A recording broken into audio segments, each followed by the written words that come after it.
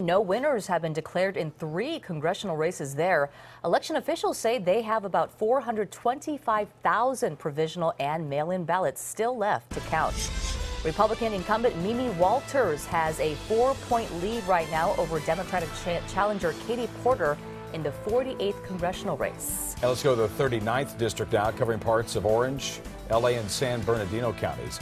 Republican Young Kim is leading Democrat Gil Cisneros by 3,000 votes. And in District 48, Democrat challenger Harley Rouda is leading longtime Republican Congressman Dana Rohrabacher by a couple thousand votes.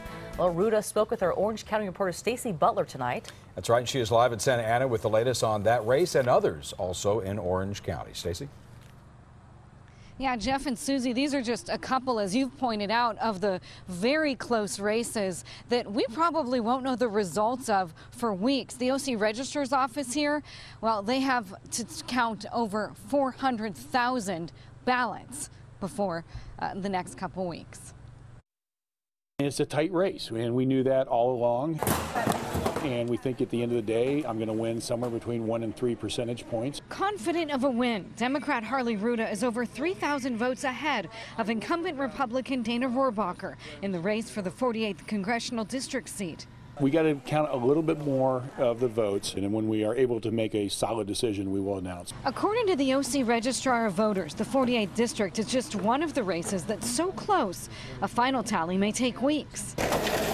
That's because 420,000 ballots still aren't counted, amounting to nearly 40% of all votes cast. So far, each batch of ballots counted today have only added to Rouda's gain over the GOP incumbent.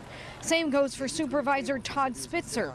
He campaigned to clean up the Orange County District Attorney's office, marred by scandal and criticism. He now has likely an insurmountable lead of over 30,000 votes. Spitzer is gaining so steadily. Today, veteran DA Tony Rohrabacher wrote this letter to his staff, saying, "I am honored to have had the opportunity to serve as Orange County's district attorney for 5 terms since being elected in 1998. As for a victory or a concession speech, Rohrabacher hasn't responded to interview requests.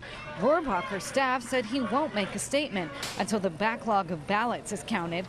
Until then, Rouda and Spitzer will have to wait." It's a little too early, but we're getting closer every day.